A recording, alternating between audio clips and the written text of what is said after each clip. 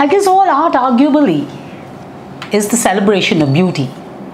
Beauty as perceived or beauty as to be prescribed or presented. Indian cinema, or Bollywood more specifically, has always used the heroine, for a major portion at least, if not always, as a personification of beauty. I could give you an endless number of songs that celebrate the beauty of the Hindi film heroine. Some other time, some other list. Today, I'm going to look out at the 5 most beautiful actresses of Indian cinema, or more particularly Bollywood cinema. Therefore, there's no Aparna Sen, there's no Savitri. I'm going to move away from all other regional cinema and talk only of Hindi cinema. I'm taking my 5 best. All lists by definition are subjective and are inclusive. My 5 may not tally with somebody else's 5, but I have my reasons for why I choose these 5 as the 5 most beautiful actresses of Indian cinema, Hindi cinema. Whenever I say Indian cinema, hereinafter, it means Hindi cinema. The 5th position, or at 5, I'm not putting them at 1, 2, 3, 4, 5, but roughly yes, at 5, is somebody who was born in 1936 in South India. She became a second-generation actress, but far superior to her mother, who had acted in a few films before this little girl came up. Not only did she make a big name for her in South India, but she ruled the roost in Mumbai. What more could an actress born in South India dream of than having acted from Bharat Bhushan to Pradeep Kumar to the big 3, Dilip Kumar, Devanand and Raj Kapoor. The heroine I'm referring to? Tall, pretty, beautiful, great dancer, a Carnatic music singer, former member of parliament, a golf player, born in 1936 and still looking active and good. Vyjayanthimala made her debut in 1949 in a Tamil film called Varkai, which was also made in Telugu as Jeevitam. She's done some amazing films. She's done Bahar, Ladki, Nagin with Pradeep Kumar. She did Devdas. She's done 2 films with Bimal Roy. She did Devdas, she did Madhumati with him. Then she's done Sadhna, a film that won her a Best Actress Award under B.R. Chopra. She also gets an award again, a Filmfare Award for Ganga Jamuna, and again Raj Kapoor's Sangam. She's a winner of the Sangeeta Natak Academy Award. Interestingly, she's acted with all the top actors, not just in Bollywood as I named to you, the 3 big names. She's acted with Rajendra Kumar, Shami Kapoor, Dharmendra. I went back in time to Pradeep Kumar, Bharat Bhushan. You name them and she's acted with almost all of them. Interestingly, she's also acted with big film stars of their times from across the country. She's done Uttam Kumar, Choti Si Baat, Choti Si Mulaqat. She's acted with N.T. Ramarao. She's acted with Gemini Ganesh. She's acted with almost everybody who's there. From the girl who sang Ina Meena Dika Daida Madika to the lady who played Amrapali and sang Tadap Ye Din Raat Ki, Kasak Ye Bin Baat Ki, to that absolutely stunning song that she does in Sangam, O Mere Sanam, O Mere Sanam. Vyjayanthimala was an epitome of beauty. Interesting side story about her. It is believed that she was offered the role of Nirupa Roy in Diwar, which she refused to do, or she agreed to do for a sum which Yash Chopra said I could make the entire film with. Vyjayanthimala Bali, absolute beauty, and worked out of her career as an actress with style. If Sunil Gavaskar bowed out with that brilliant 97 as his final innings, she bowed out with a big hit, Rajendra Kumar's Gamar, the film in 1969. Vyjayanthimala, a beauty. A face that launched 1,000 ships? No. But certainly the face that got the fumbling R.K. Bana back into reckoning when she put her hands on her chest and said, Mera dil yahan hai. It is about her that the poet said, Main shair to nahi, jab se dekha maine tujhko, shairi aa gayi. What an actress. She had that very vulnerable look about her, a porcelain hurt. There was a lovely hurt that she hid in her eyes. The Aubinaire actress who came to cinema at a very young age, born 57, came to act in Bobby 1973, and in 1974, even as her film was minting money at the box office, she bid farewell to cinema and walked away towards matrimony with a marriage that was as dramatic as her first film.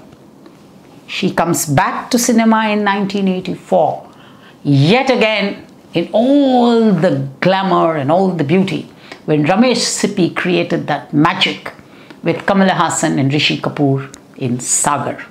Incidentally, she wins the Best Filmfare Award for both those films. So when she returns to Indian cinema after a hiatus of nearly a decade, she comes back a winner, unparalleled, I think, in the history of our cinema. If you think that this was an actress whose beauty was just that, no. She's done Kash, she's done Rudali, for which she wins a national award. She's done Drishti, whose grammar is amazing. She's done Lekin, Gardish. Somewhere one would like to believe that a beautiful actress is what Raj Kapoor made out of them. But if you look at actresses post Dimple Kapadia, nobody left that impact as a beautiful actress as Dimple Kapadia did. Zeenat Aman, Mandakini, etc. We won't go into that list. But as a gorgeous looking woman, Dimple had few to compare. I suspect that why her filmography is not complete is because she had lost out 10 crucial years of her cinematic career in matrimony, a choice she had made. No wonder as she walks in, Suresh Oberoi tells her, Kisi nazar ko tera intezar aaj bhi hai. Dimple Kapadia, an amazing ethereal beauty.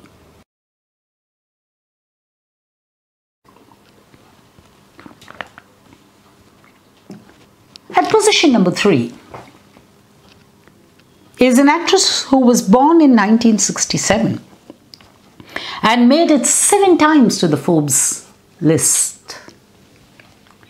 Made a debut in a very lackluster 84 film, Abod. But soon came out with all guns when she acted in films like Tezab, Ram Lakhan, Kalnayak. The announcement was there. She's won 4 Filmfare Awards: Dil, Beta, Hum Aapke Hain Kaun, and Dil To Pagal Hai. Very interestingly, one of the people of beauty that I was talking about some time ago was Vyjayanthimala, who refused to take her first nomination as a Filmfare Award winner because she was nominated for the Best Supporting Actress in Bimaldas Devdas as Chandramukhi. The award again comes to Chandramukhi, this time to Madhuri Dixit, when she does it in Sanjay Leela Bansali's film. And this time Chandramukhi walks up and takes the award for the Best Supporting Actress. She's done some very important films like Fire, Lajja, Pukar, where she plays a very interesting negative role. But most importantly, I would say that she had that radiant smile that made her absolutely beautiful.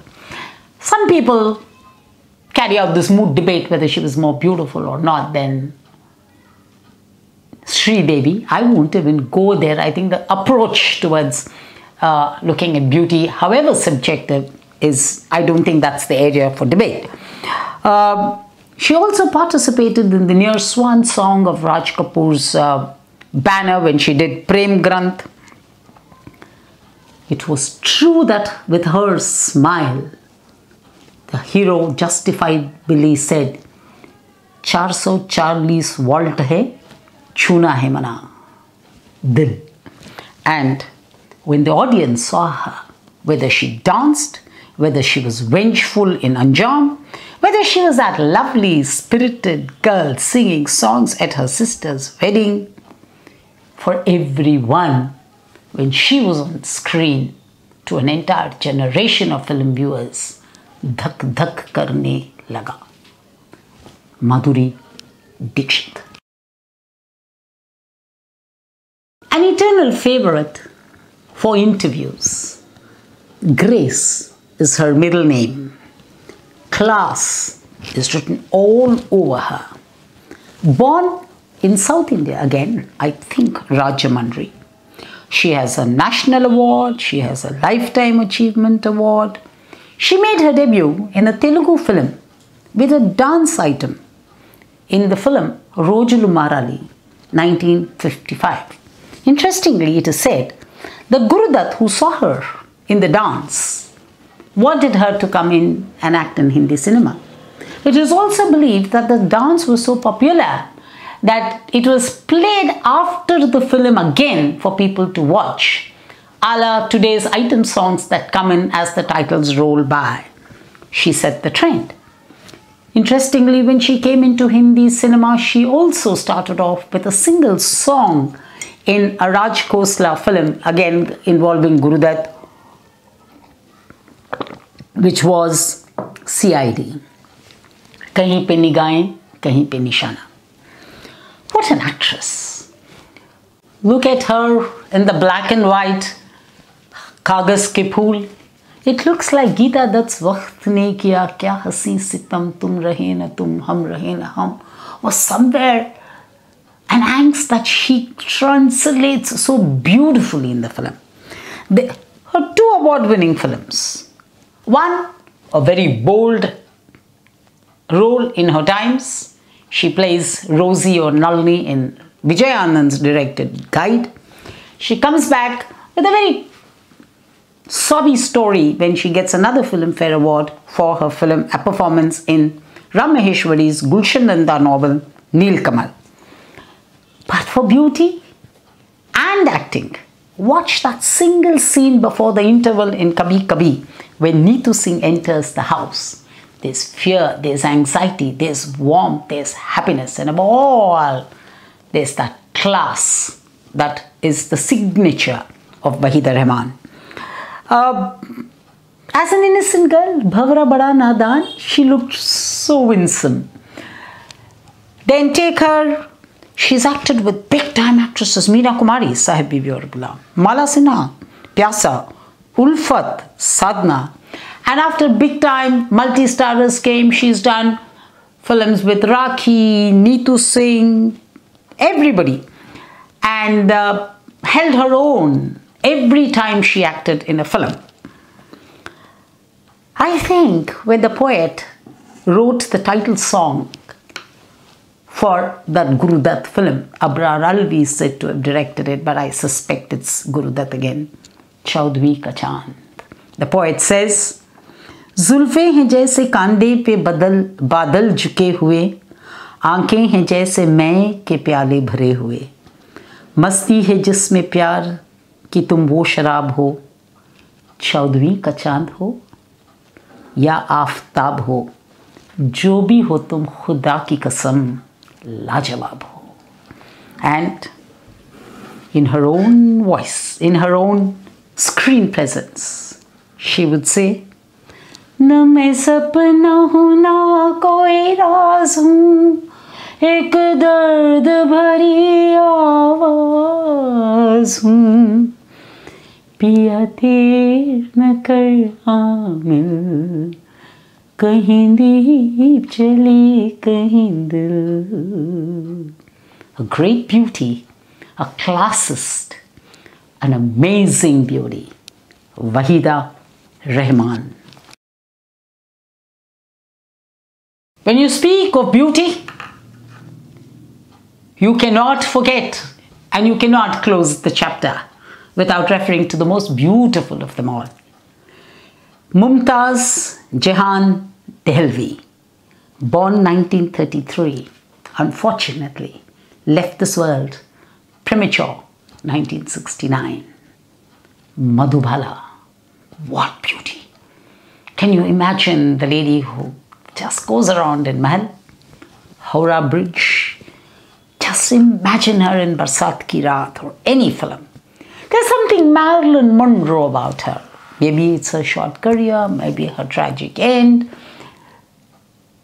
The story is that she is what makes cinema. It is very unfortunate that somewhere she was so beautiful that people lost the actress in her. And very paradoxically, the only time she was nominated for a Best Actress Award, Mughal-e-Azam, she lost it to another actress who was just the converse. She was such a great actress that people overlooked her beauty. Nutan, who won it that year, I think, for Sujata. Madhubala will always remain the girl who went in black and white and came out of color when she did Mohabbat ki jhoothi kahani pe roye, badi chhot kai jawani pe roye. And then very authoritatively, very defiantly came back to sing Pyar Kiya To Darna Kya in Mughal-e-Azam. I'd leave you with this.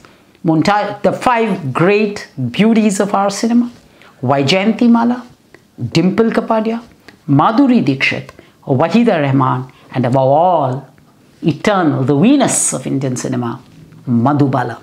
Thank you for signing in. Do give me your comments and do share your list of 5 with me. Thank you very much. See you again. Ravichander signing off.